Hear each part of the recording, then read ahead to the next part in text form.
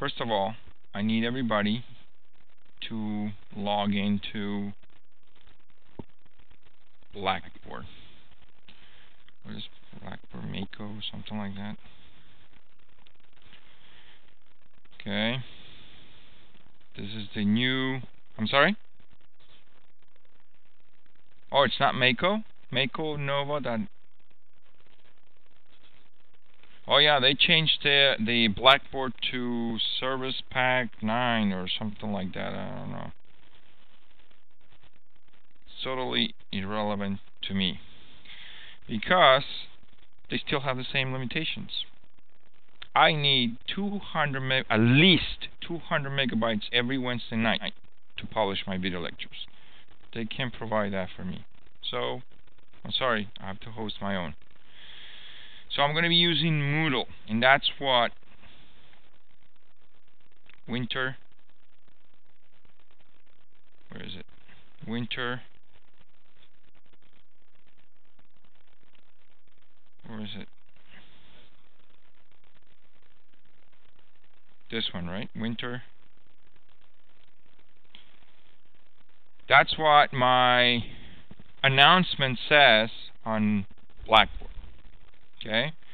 Hello, everybody. I'm going to be using Moodle. This is the address.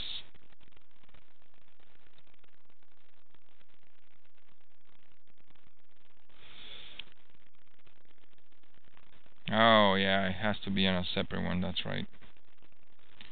So never mind. Oh, boy. Okay. So here it is. Distributed Data Processing. When you come up to home, as soon as you log in, and I believe everybody has already logged in, so I'm not going to go through the password convention or whatever. You guys already have been able to log in. What I was saying is, I need you to contact me through Moodle Course Messages. It's an instant messenger. If I'm online, I'll get a message immediately. Can somebody send me a message, please? So I can show you what I'm talking about. Any of you guys present here, send me a message. So I come into my office, I log in. I'm logged in almost 24/7, okay? Because I'm online all the time. You did send me a message? Okay. So I'm online. Here it is. New message from Ivano Chat. Go to messages. I go to messages. Tells me this guy sent me a message. I can see all my unread messages, and all this stuff you can do as well. Plus, there's a history of our conversations. And I'm going to keep this private because it's from one of the students. You just send me a test, Ivano. Good. So I can see the immediate message, or I can see the history of messages with the student. It's the best way to communicate with me. If I'm not online, which is rare, then I'll be getting an email with the course name and number and your name and the subject, so I can immediately see it among the hundreds of emails that I get every day. Anyway, so that's the best way to communicate with me. I will assume that you already know any Windows operating system, or Apple OS X, or Linux, Ubuntu, whatever. I'm going to be using Firefox, but you guys can use whatever you want. I know in web applications there's always a difference between this, a small difference between IE, Firefox, and Chrome. I will be testing your stuff in Firefox, so if you can develop it in Firefox, the better. You have to have basic knowledge of MySQL databases. That means at least know how to create a database, tables, keys, foreign keys, and do a little bit complex queries. That means doing selecting and joining and doing all this stuff. The book. I do not require you to get a textbook. I am providing an electronic copy of the textbook. In fact, I am providing electronic copies of several textbooks that you might need to read. You want to get a paper copy? Go ahead and get a paper copy if you want. You can find it really cheap on Amazon. And I need you to read the syllabus, especially the course requirement and policy section, and send me an email. Yes, not a text message, an email confirming that you have read and agreed to these terms. I think most of you have done already that. That's it. Okay? There's no quizzes, there's no midterms, there's no finals. It's going to be a project. So you guys are going to be delivering several milestones of this project. It will include, on Moodle, it will include also the wiki. In previous semesters, we had to go to an external tool to work with wiki. That's when I was doing Blackboard and an external wiki. But now we're using everything in Moodle. So there is, under the global section of the Distributed Data Processing Moodle course, there's going to be a wiki for web project specifications. I need you to send me a text message telling me what's the theme of your web application. What would you like to build? What kind of application, web application, would you like to build? Okay? So once I get that instant message and I approve it, then you can start working on the wiki. Which means you have to fill out all these 6 sections of the wiki. I have already done 3 out of the 6. They are the problem statement, which is one paragraph explaining at a 5,000-mile level the problem and how you're going to solve it. Okay? And I need you to highlight the important nouns. So really think about what you're trying to solve. What kind of problem you're trying to solve. Okay? Just to give you an example, this is the one that I'm going to be building. This is the online timesheet system. We need to build an online timesheet system. Our employees currently submit their weekly hours worked using a paper-based timesheet system that is manually intensive and error-prone. We require an automated solution for submitting employee hours worked in the form of an electronic timesheet, approving them and paying for the time worked. In addition, we would like to have automatic notifications of timesheet status changes and a weekly reminder to submit and approve employee timesheets. Is this set in stone? No. In fact, this is something that I want you to get accustomed to. In the real world, specifications change. In fact, they tend to change more than what you like. Is this going to be set in stone? No. The problem statement, you will see, it will get changed throughout the semester. It will be adding some things, and it will be changing other requirements, other goals. Okay? So that is going to affect the second page, which are the functional requirements. These are the 10 things that I expect you to implement in your project by the end of this course. Your final project should have these 10 fully functional requirements working. And I'm going to be working with you throughout the semester building them. Hourly employees should be able to sign in or sign out for the web application. I mean, you can read it on your own later on. Just like I have built this wiki, once I approve your theme, I need you to build your wiki. So instead of Alvaro Escobar's wiki, I can go to any one of you guys' wikis. And I can read yours. And I can comment on it. So I need you to be looking every week over your wiki, over my comments, and incorporate whatever you need to modify or whatever, change. Okay? Later on, you guys are going to have to build the domain model. I don't have it, but it's basically a UML diagram of the domain model of the project, etc. Also, on the main page, I need you to, the nouns that you highlighted from the problem statement, I need you to list them. You know what? I forgot to highlight my main. I'm going to have to do that. I forgot to highlight the main entities. I'm sorry, the nouns in my problem statement. Those are the main entities. They're going to become the main entities in your system. Those are the ones that you're going to have to play with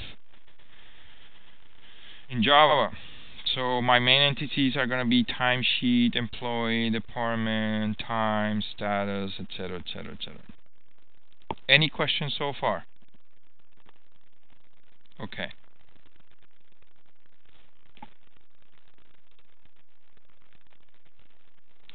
I also want you to, that is if you need to, use the news forum. News forum is a media that you can use to post some kind of question. Hey, I'm having problems installing my SQL. This is what the error message that I get. Maybe another student ran through the same problem and has a solution. Maybe I know what you're talking about and I can post a solution and everybody can benefit from it. So I need you guys to make use of these. You want a new discussion that has nothing to do with MySQL or Eclipse or whatever? Make up your own. Okay? Open a new forum, a new topic. Post some kind of question that you're having problems with, and we can all share from the experience. Okay? Textbooks. So far, these are the two textbooks that I'm going to be using. This is the official course textbook. It's called Agile Java Development with Spring, Hibernate, and Eclipse. I think I share with you guys the PDF format of it. Okay? We will be actually using his code, the author's code. And we'll be going through the exact same installations and everything that he went through. All the tools. Now our tools are going to be a little bit more modern with latest versions than his tools, because his book is from 2006. That was 7 years ago. Believe it or not, 7 years ago. From 7 years ago to now, the frameworks have gone through several revisions. The tools have gone through several versions and revisions. So we're going to be using much more modern tools.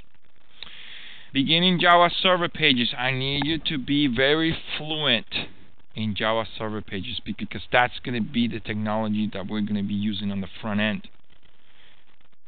Those of you that had me on CSIS-4310, you guys know that when you combine HTML pages with a server-side scripting language like PHP or Ruby on Rails or any one of those server-side scripting, it changes.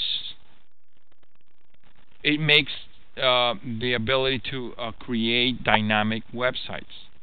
Java Server Pages is exactly that. Java Server Pages is nothing else than an HTML page that has Java server-side scripting in it. So I need to be fluent on that. That book that I'm sharing with you guys will tell you everything you need to know how to produce and use Java Server Pages. The software. This is the textbook source code. This is the source code so that you guys don't have to type everything that is in the book. It's right there.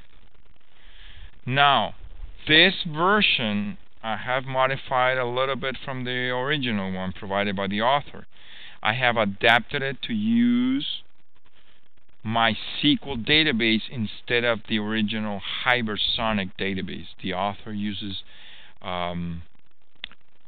what is it called? A small footprint embedded database, sort of like SQLite. You guys familiar with SQLite? SQLite is an embedded database. It's very quick to use. You can put it inside an application, and the application can use it without being external to any server. But this is a distributed data processing course, so we're going to have to be able to do an application that deals with external servers, like a database server, like a web server, like a mail server, etc., etc. Any questions so far? Now, I have also published the video lectures from last year, 2 of them. And I will be publishing the one that I'm recording right now. Okay? Now, last year on these video lectures, I developed this JSP connecting to a database sample. I need you guys to download it, import it into Eclipse, and run it. Make sure that you can run it. Okay? These video lectures go through the process of where to find Eclipse, how to download it, how to install it, everything. How to go and find MySQL database server, how to download it, how to install it.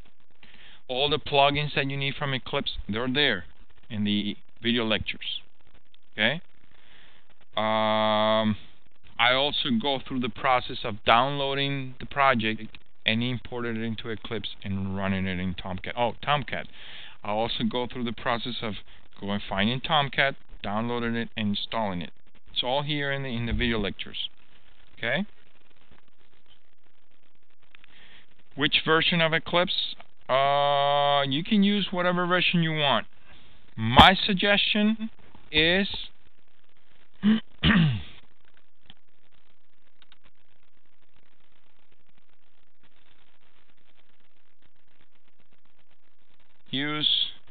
I'm using Indigo J2EE version. I know this is not the latest one. I think the latest one is called Juno J, something like that. That's fine. That one is over. It's fine too. I'm using Indigo. It's the one that I used last year. Every year or every 6 months, a new version comes out. I'm using Java.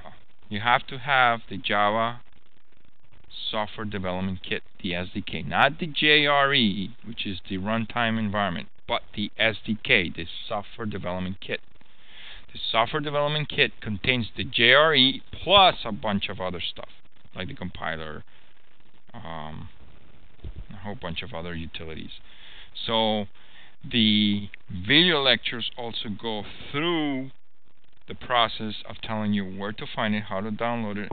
Well, it's a little bit different, because back then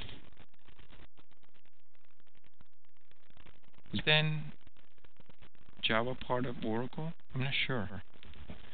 Nowadays, Java is part of Oracle, so Oracle wants you to sign and register with them in order to download this free, available, open source code.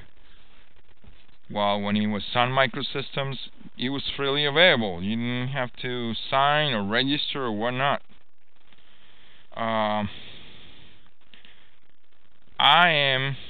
You know what? This is what I'm going to do. For those of you who don't want to have to jump around, this is what I'm going to do. Under Software, I'm going to upload my entire Eclipse. I'm going to put it there. I'm going to upload the Java that I'm using. I'm going to upload the MySQL that I'm using, the MySQL server. Okay? All this stuff that I used, I never download the installer. I always download a zip that I can unzip and control when it starts, when it stops, everything.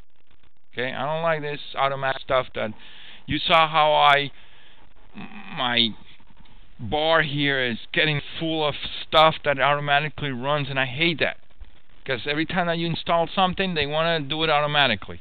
So my boots are like 5 minutes on Windows. I don't like that. I try to avoid that. So all my software is going to be some zip that you unzip on your C drive, root directory, and run it from there. Okay? So, for instance, just to give you an example, this is my C drive. I have Eclipse. I have several versions of Eclipse, as you can see. I have Eclipse Spring. This is the Juno J2E version, right? Plus, and I'm going to show you guys a little bit later on, it has some extra plugins, Spring plugins. Okay, we're going to go through that later.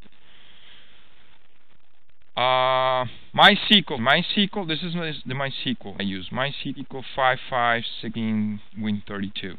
That's the other thing. I'm using Windows XP, which is a 32-bit version, a 32-bit operating system.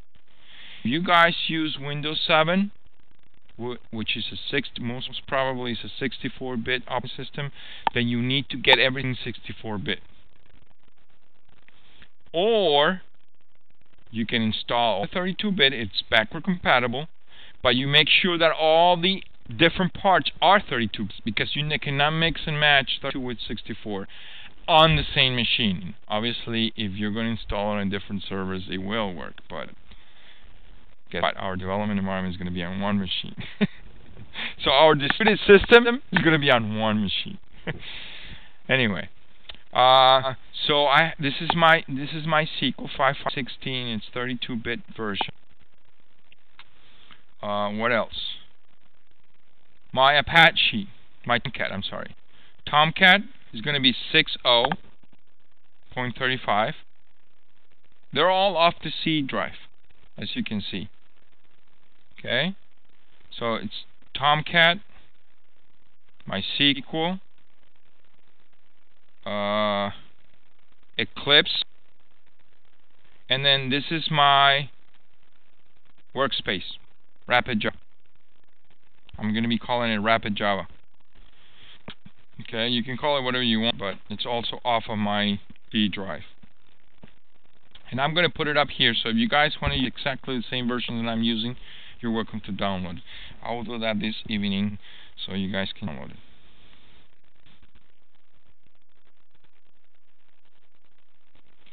So for next week, you guys already have homework. And the homework is to modify the JSP that I'm sharing with you guys, so you're forced to download it, import it into Eclipse, and make sure that it runs. You have to modify the JSP I'm providing you to go and query a different table. Okay? So this file contains the first Eclipse project example using JSP connecting to a database. So I go in the video and explain exactly what's a JSP, how to connect to a database with JSP, and all the different parts that you need. This is like picking up from what we left back in 3020 using PHP. If you guys remember, for those of you who take 3020, it was an HTML page, and we will put aside PHP server-side scripting that will use a database connector, you will use a result set, it will use all this stuff, and just display the data that was queried from the database, just display it on the page. Very similar, except that it's done in Java. So here it is. This is my SQL. I'm sorry, this is my Eclipse. And I'm going to be showing you guys, hopefully it works.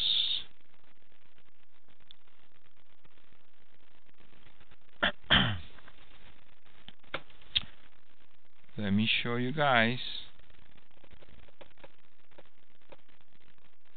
the end result of the project that I'm going to be building throughout the semester.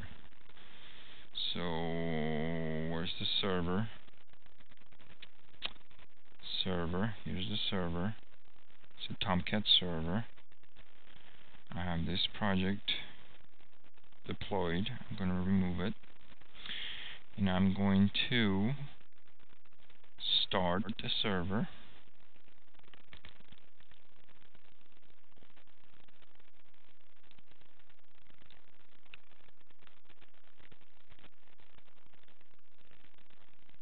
There it is. The server started. Let's make sure we can hit it. There's localhost.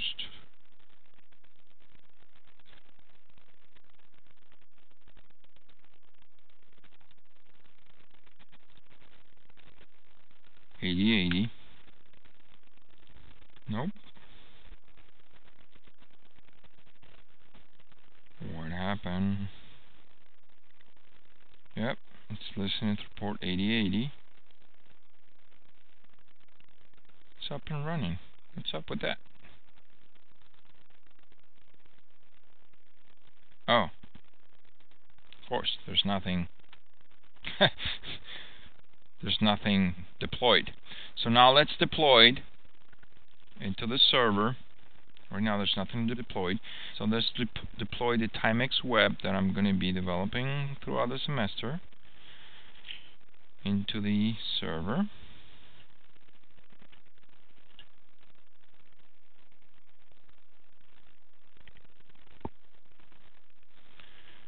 So right now I think it's taking the project, compiling it, packaging, and deploying it into the server.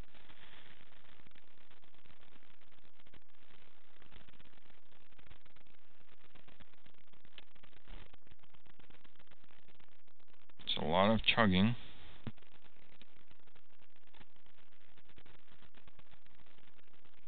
That's it. So let's close that. And now let's do Timex web. That's the name of the project. Here it is. Okay. So I'm going to log in. Remember, your projects, you're going to have several types of users. So you're going to have like a hierarchy of users. And it's up to you what kind of users.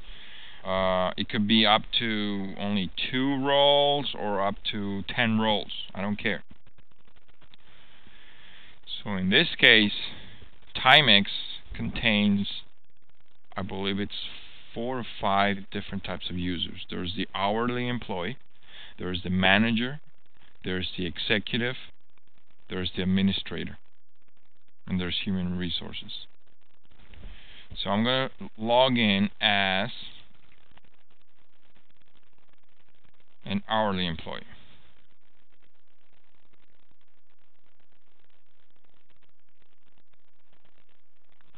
And it didn't work. That's not good. Why didn't it work? Because?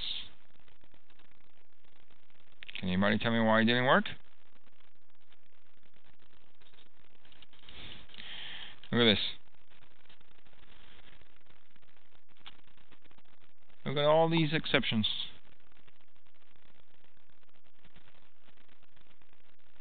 Why didn't it work?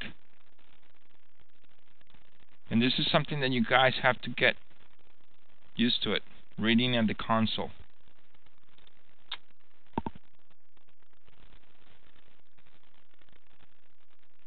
You guys already figured out why?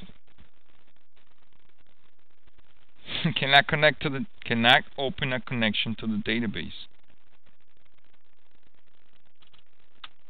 Yes, got it right.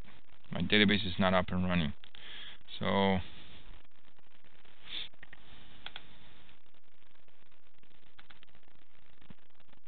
I go to that MySQL Win32 bin, and then I run the daemon.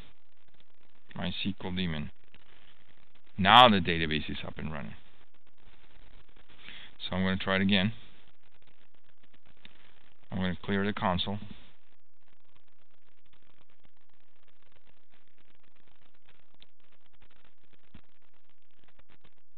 Nah, didn't work.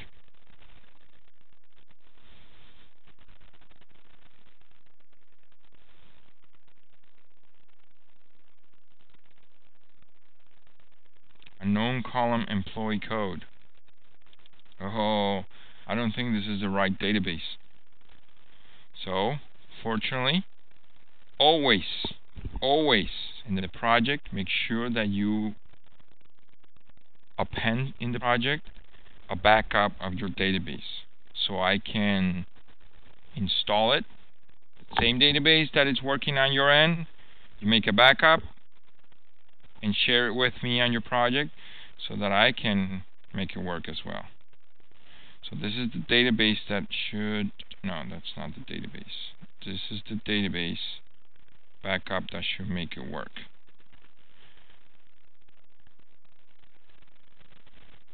I'm also going to share with you guys the MySQL Query Browser, which is a GUI tool that I frequently use to connect with a graphical user interface against MySQL database. This is it. So I'm going to get rid of that TimeX database.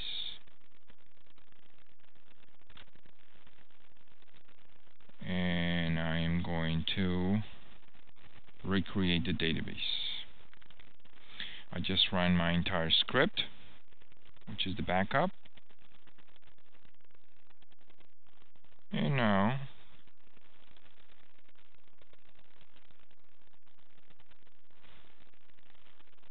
woo! I didn't like that. How are we doing with memory? I think it's complaining about memory. How can that be, man? How can you be complaining about memory? You have 2 gigs. Oh, it's 2.24 gigs. Wow. Eclipse is getting fatter and fatter every year. Okay. Let's clear the console. The database is up and running. The correct version of the database is up and running. So I'm going to try again. Yes, it worked. So I just logged in as Mike Dover, one of the employees. And these are his timesheets. Some of them are approved, some of them are pending. If they're approved, he can take a look at them, but cannot modify them. If they are pending, he can take a look at them and modify them. Add, delete, whatever. Okay? And save until he's ready to submit it. When he submits it, his boss gets an email that he just submitted the timesheet, okay, and the status becomes submitted. So Mike Dover just submitted the timesheet from February 26, 2012 for 24 hours.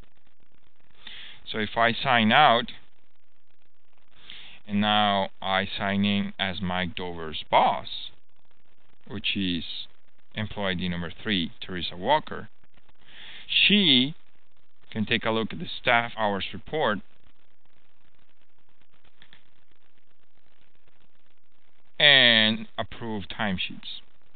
So she's going to see that Mike Dover has a timesheet from 2/26/2012 just submitted, and she can approve it or not. If she approves it and sends it, Mike Dover gets an email saying your boss approved your timesheet. It will be paid. If she does not approve it, Mike Dover will get an email saying it was rejected. You have to modify it. When you sign out and come back in as Mike Dover, you will see that it's being approved. He cannot modify it anymore. Okay? He can also register. Well, it doesn't make sense because he's already registered. I don't know why it's not working. You should be able to register as a new employee, create an account, name, address, employee ID, create your own password, etc. If you are the executive, you can log in and you can see your timesheets. I don't know why it's coming up like that. That's weird.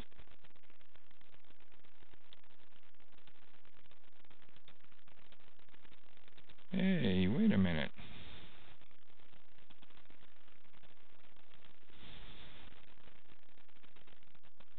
Okay, so if you're the executive, then you can also see an overall summary, which is a report of all the timesheets of all the hours from all the employees in the company, starting from the managers all the way down. How many have been paid, how many unpaid, approved, disapproved, etc. Only a few users have access to this type of report. So I need you to understand, and this is the type of project that I need you to build. The users will have several roles, and depending on the roles, they have different access to different content in the web app. So when you think about your theme, this is exactly what I want you to think about. Something similar. And depending on several things that happens in the web app, several emails will get triggered. Okay? Also, there is a section which doesn't have a front end. There's a section in the app, in the web app, that doesn't have a front end. It's actually a daemon or a service running, saying, hey, is it Friday 5 p.m.? No, not yet. Is it Friday 5 p.m.? No, not yet. When it's Friday 5 p.m., it goes into the database and looks at all the employees that have not created the timesheet and submitted it yet. And guess what? Creates an email and sends an email reminding them that they have to provide their timesheet and submit it before 5 p.m. Friday. So that's something that it's automatic. It's some kind of process that gets scheduled to run at a certain period in time, and will do something. So think about that kind of stuff also. Okay, I'm gonna show you guys just to end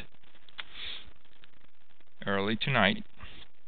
I'm going to show you guys a couple of projects that got turned in last year, if I have them.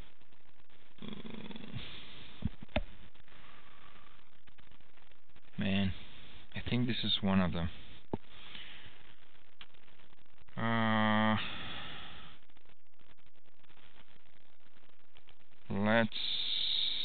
Let's see.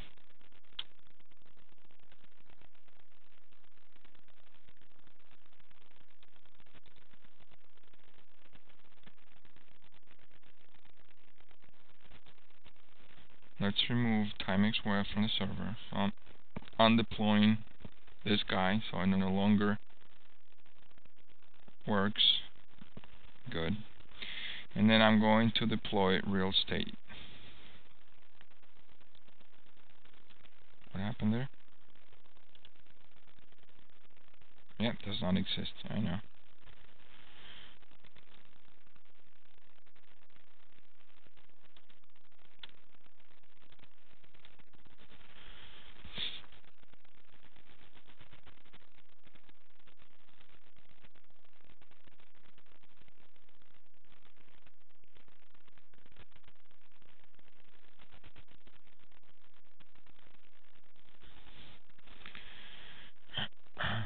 So it's chugging.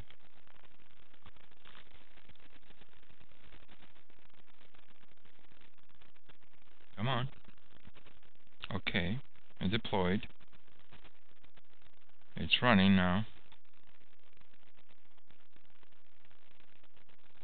Alright.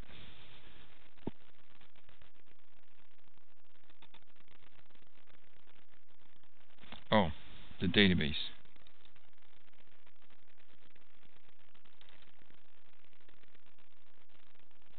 This is the database. See if I have it in.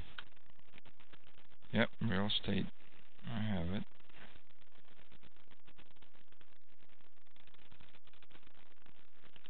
Okay. So I should be able to run it. Here it is.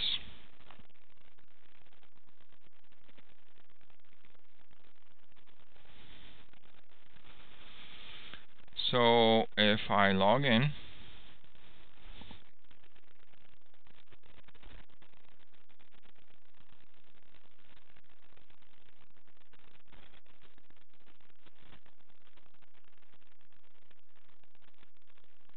I should be able to see the property listings. This is a real estate website.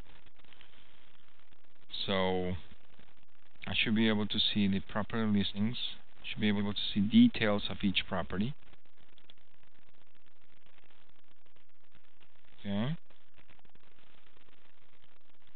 If I'm interested in buying, then I should be able to do a search. Looking for a townhouse in the price range of 100,000 and 250,000. Square footage anywhere between 500 and 3,500. The location can be in any one of these. Okay, whoa, why is it? That's weird. It's repeating. And then the bedrooms and bathrooms, and then do a search. And it will come up with whatever real estate that matches that search. Or you can take a look at past searches, and you will save all the past searches. So I can take a look at the search for a 4-4 in Cayman Island, an apartment, up to 1,500 square feet and up to 155,000. This is what he came up with. These are the details of the property. You can also leave some feedback. You can see the feedback from other people that saw the property. And once you register and log in, you can leave your own. Okay, so you can post a comment on.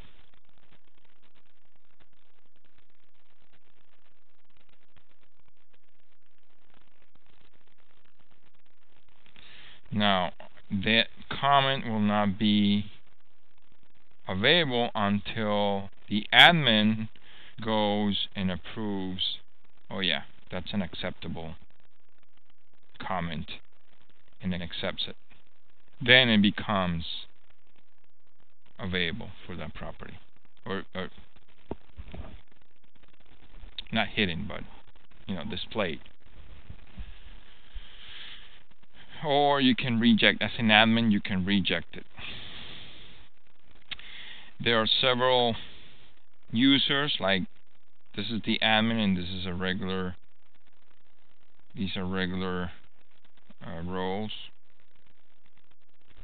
Sellers, buyers, whatever.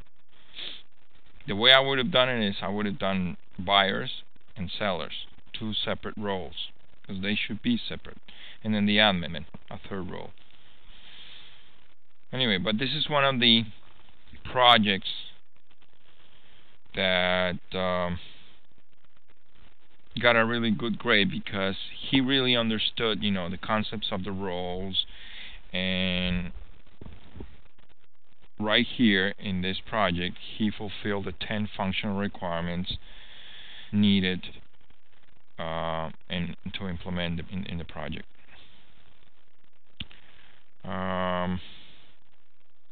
And it has a nice look and feel. I mean, it looks very professional. Now, if you guys have seen 3020 already with me, then you know how to do this. If you have not taken 3020, which means you do not know anything about web programming, HTML, cascading style sheets, and JavaScript, then I suggest you you seek some help. All I can say is all these styles and looks and feels are available. There are many of them for free online, so you can use them. I'm not asking you to reinvent the wheel and create your own. You can use many or one of the many look and feels that are out there. You can go to templates, opensourcetemplates.org. You can go to many different places where you can find cascading style sheets and JavaScripts that do this. But unfortunately, that's not going to be something that I will be covering because it's out of scope for this class. That's 3020, web programming and design. Anyway, so that's it. That's one of the projects that I have. Let me see if I have another project to show. Let me remove that one from the server. By the way, this is the same process that I go through when I grade your stuff.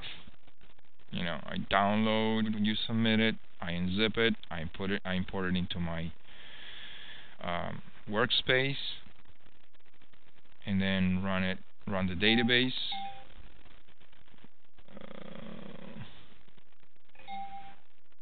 We're still recording. Yeah, we're still recording.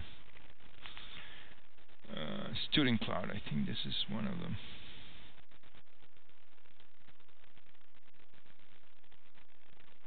Is it? I'm not sure.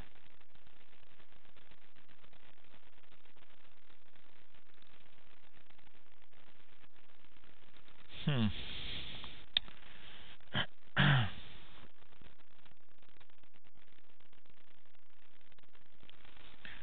not sure if this is one of them.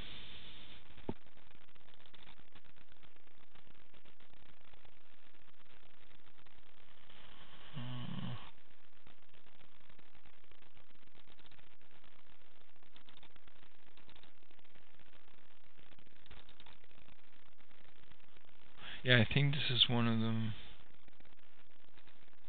Let me see. Okay, let's try deploying it.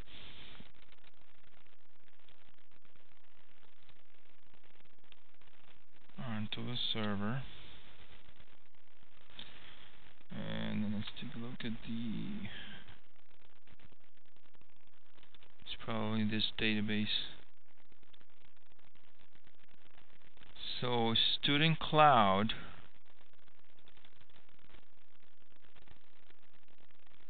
these are students,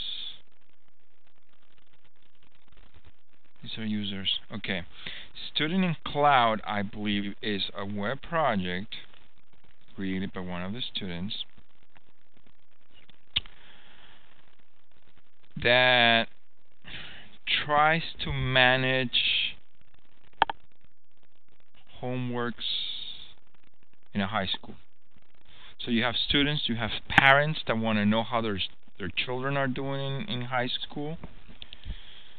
And there's teachers that grade stuff and post assignments. So as a student, you can go there, look at your assignments, and submit them. As a parent, you can go there and watch over how your children are doing with their assignments and their grades. And as a teacher, you can go in and sign in and grade stuff and take a look at the assignments that were submitted by the students and assign a grade. I think that's basically what it is in a high level.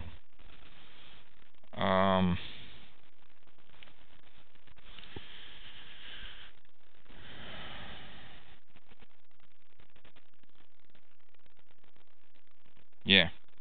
Okay. So let me see.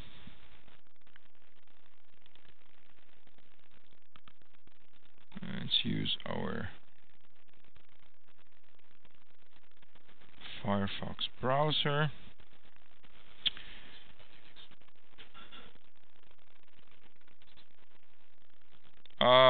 These are from distributed data processing. How do I know? They are built using Java, which you guys are going to have to do. And they are built using Spring, Hibernate, and MySQL.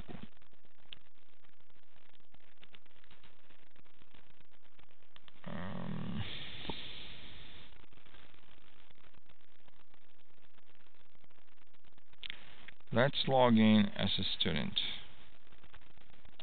first. Ali 13. 1, 2, 3, 4, 5.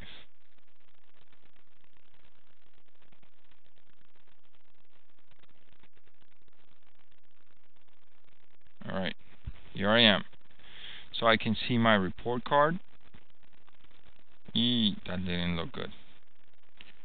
My attendance report. That didn't look good. What's going on?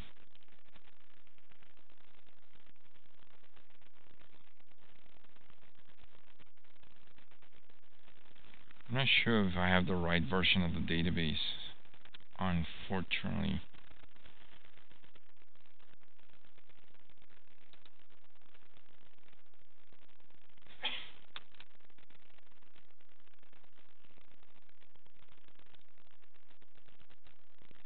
And I don't see a backup. Uh-oh, that's not good.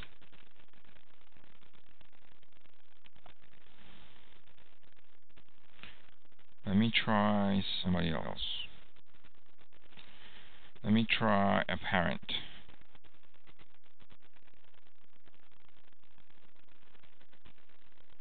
So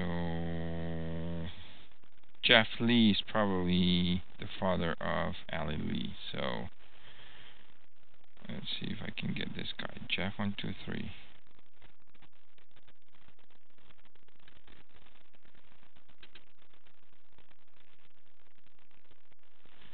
Okay, so I'm logging as a report card.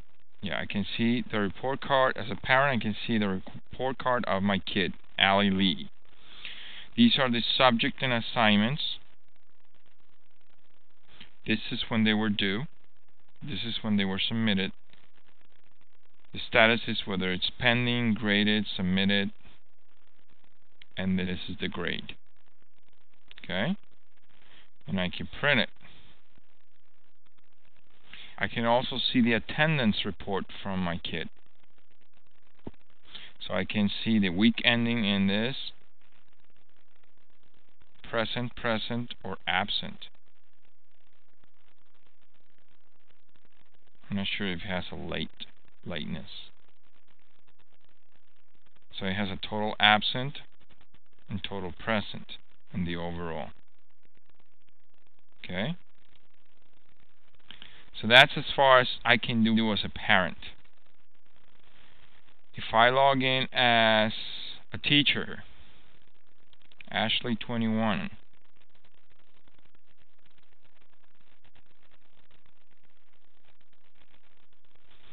I see other type of content, right? I can enter grades. So these are the assignments. This is their due date, and I can click here and enter the grades. And I can do comments. If you think about it, this is like a mini Blackboard. Really awesome project. And you will see it's just 10 fully functional requirements implemented. But it's depending on the type of user, you get different content. That's the idea. You can enter attendance, because remember, you are the teacher. So you can enter attendance for your students. And only your students. These are not the only students in the database, but these are, who is this guy? Ashley Davis students. Okay? And then you can view the grades in attendance by student, so you can actually see the attendance of Allie. This is the same attendance report that the parent, Jeff, saw of his kid. Okay? So we're going to be able to structure our web app in such a way that we just provide services. We just provide like a functional service. And depending on who you're coming from, you provide that information or not. And this is the same grades report that Allie's father saw. But the teacher also has the ability to see it. And then finally, the teacher can create an assignment, obviously. Right? So, does that give you like a fairly good idea what type of project I'm looking for? Now, when the teacher creates an assignment, the students get an email saying, hey, there's a new assignment. It's due to such and such date, and this is what you have to do. When the teacher grades the assignment, both the student and the parent get an email. This is the grade of your assignment. Okay? When there's assignment coming up that the student has not submitted, and this is a process that runs, is a scheduling that runs behind the scenes that has no user interface to it. Goes through the assignments. There's one coming up due tomorrow. So the students get an email. If they haven't submitted it yet, they get an email saying, remember, there's an assignment due such and such date. Anyway, so that's the idea. Pretty good projects, I believe. I have more of them, but some of them are old. I don't know if I have all the database. Track Scout Ultimate. I think this is the last one that I have. Let's see if this one works. I'm going to remove that one. And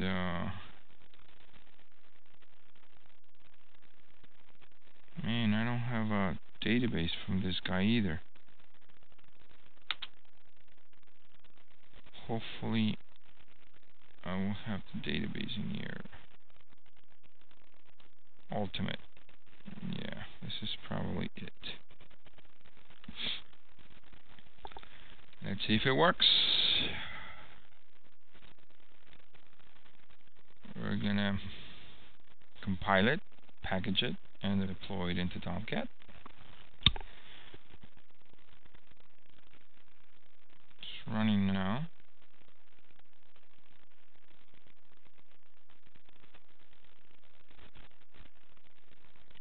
Student Cloud? Oh. Okay, here it is.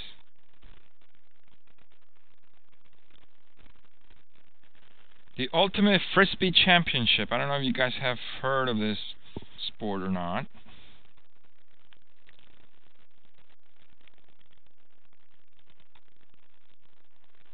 So this guy created the Intercollegiate Ultimate Frisbee Championship. Basically, there's players that register as part of a team, and then there's a schedule of games between teams, also called a tournament, and there are several tournaments going on at the same time. And you can register, and you can register online and register into any team. And then you will have to go to the game. I think there's a maximum of 5 members per team or something like that. And then you can take a look at the standings of different tournaments. So there's the 2012 National Championship, and there's the Epic Tournament, 2 different tournaments. And you can take a look at the standings. I think that's what we're looking at right now, the standings. This is ranking team number 1. Score, games won, games lost, percentage, blah, blah, blah, all that stuff. You can take a look at the different teams.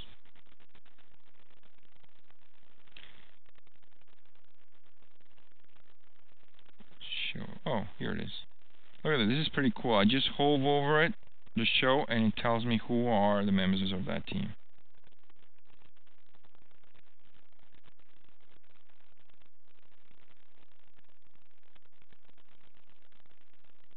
This is the owls. This is the elephants. And I can take a look at the games. So, this day, it's the Sharks versus the Owls. The location is to be announced. No notes on it. Hasn't happened yet, I guess. Or at least the score has not been input yet. Now, if you log in as the admin, then you, or as the coach, or as the ref, you can actually go and enter the scores of that game. But if you are just a player, obviously, when you log in as a player, you won't be able to do that.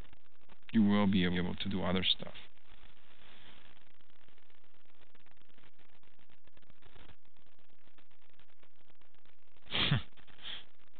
Okay. So this is public stuff, right? You don't need to be logged in to view it.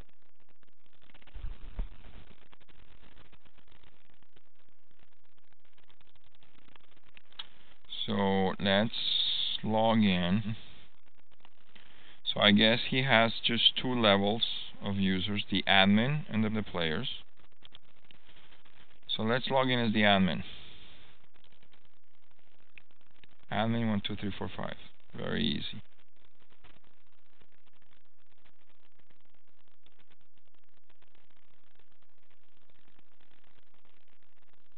Sign in. There you go. So now as an admin, you can actually edit the score for this game, which was supposed to happen in March 20th last year. So now, as an admin, you can say, okay, this game was reported. Okay. This was a 5-1.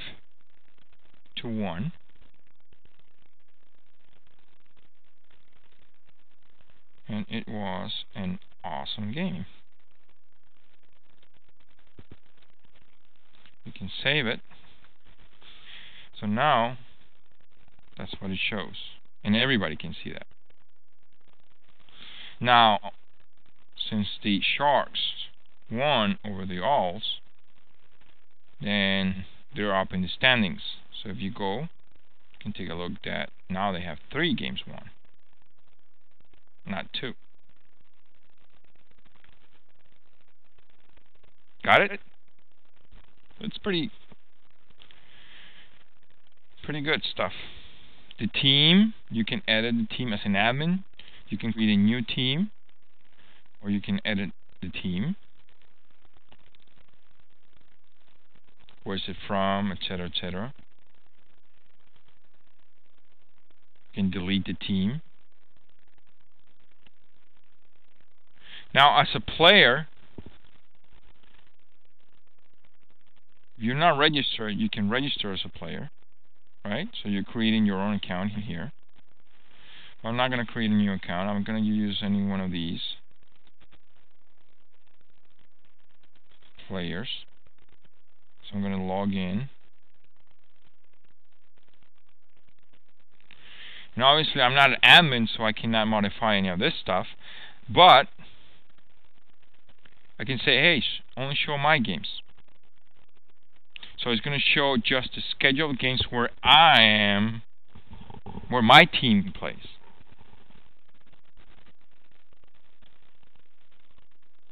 Okay, these are all the teams. And you can enroll or unenroll. So right now, I am part of the Sharks team. I can unenroll from that team if I want to. or I can enroll in a different team in a different tournament. Notice that I cannot enroll in a different team in the same tournament. That will be a conflict of interest. Show only my teams. So it only shows the teams that I belong to.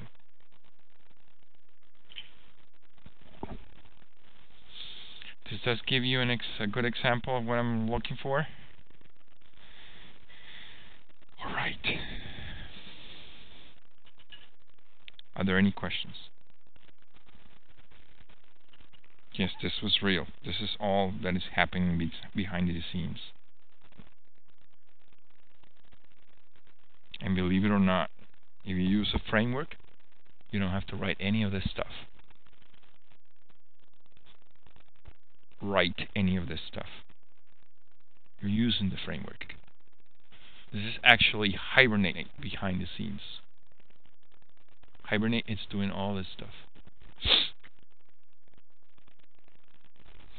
So, yes, it looks like it's a lot of work, but guess what? You're not going to do it from scratch. You're going to be leveraging a lot of functionality that is given to you in Java code through Spring and Hibernate frameworks. We're going to get to know it. We're going to get to know how to use it. I'm going to show you an example through my timesheet, Timex project, and you guys have to apply it to your project. If you graduate with knowledge of these frameworks, you're going to be very, very marketable. Because this is what is required today out there in the workforce when you want to develop a system.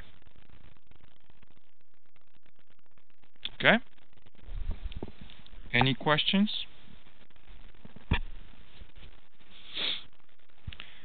Now, to get up to this level, we're going to have to start from really bottom, almost zero knowledge.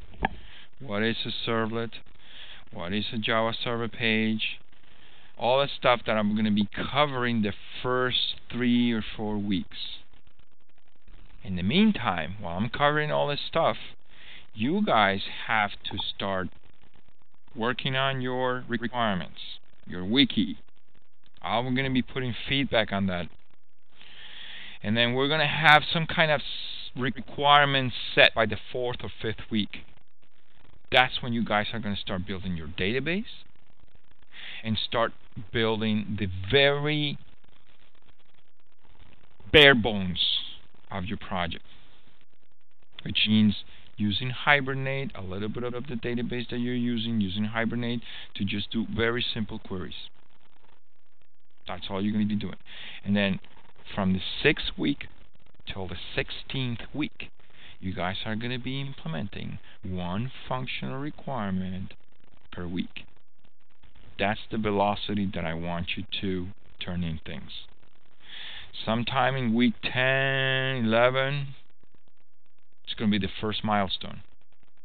It's going to be a working project with 2 or 3 functional requirements working. Then sometime in the week 13 or 14, you're going to be turning into the second milestone. It's about 6 or 7 functional requirements working. And then the 17th week, on finals week, you guys are going to be turning in your final project with 10 fully functional requirements working. That's what makes up the grade. If you see the syllabus, it will be homeworks, milestone 1, milestone 2, final project. End of story. Got it? All right. Just recently, the dean went through the definition of a credit hour with us, all faculty. And he asked that we tell you what it means. And I don't know if you guys already know this or not. 1 credit hour means that we're going to have 1 hour classroom session. By the way, this is a 4 credit course. So we have to have 4 hours. I'm going to try to cut it at 3. Okay? But we're supposed to have 4 hours classroom time For each hour classroom time, you have to have 2 additional hours to review the material that was covered in that 1 hour. So for 4-hour credit, that means you have to have 8 hours in the week for you to review the stuff that was covered. In addition to that, there is an additional duplicate amount of time, which means an additional 8 hours a week for you guys to work on homework and assignments for that subject. So you have to dedicate to this class 16 hours a week in addition to classroom time. If you're working, if you have 18 credits this semester, please review your workload because there's going to be a lot of work. You will need the 16 hours plus classroom time to work on this course. Is that clear? All right. That being said, are there any questions? So we will meet every Wednesday here, right? 6 o'clock. I'll record the video lecture and I'll post it on Moodle. And I will also share a few video lectures that are essential, that I don't want to repeat stuff from last year. Given that, all you need to do this week is send me an instant messenger. Send me an instant messenger with the theme of your project. Send me an email acknowledging that you have read the syllabus and you abide by the terms. And make sure that you have all your working development environment working. And you download that sample that I covered in last year's video lecture. You can run it and turn in a different version with a different query. Got that?